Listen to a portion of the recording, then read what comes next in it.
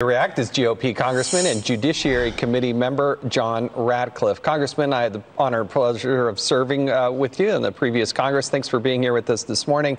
If the Republicans win back the House, Kevin McCarthy is suggesting they should do expungement. Do you think that would happen?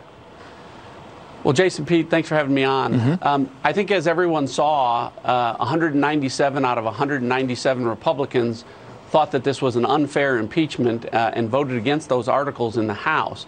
Obviously, we'd have to gain control of the House to consider some sort of resolution of expungement. But I do think that as more details come out about how the origins of this impeachment really began, I think there's every possibility that will happen.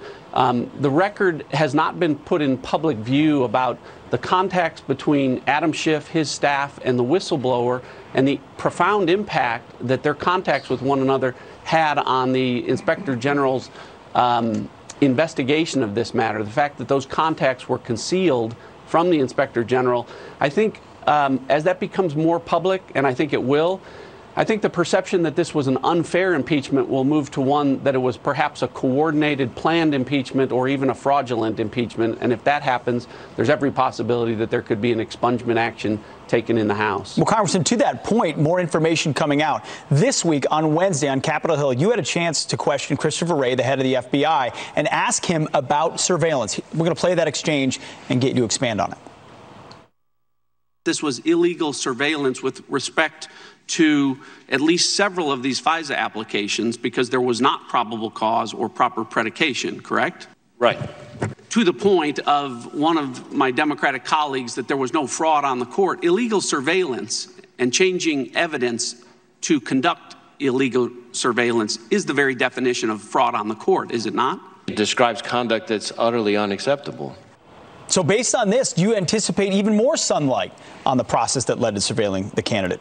I do, Pete. You talk about, planned, coordinated actions against the Trump campaign. Remember where this began. When that idea originally came out that the Trump campaign was being surveilled by the Obama administration and its officials, it was called a conspiracy theory.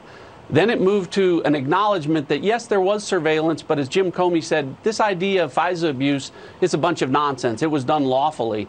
Now you have an admission by everyone, by the FISA court itself, by the Department of Justice. You just heard the FBI Director, the Inspector General, Michael Horowitz, that at least with respect to part of the surveillance done, these FISA applications didn't have a proper predicate.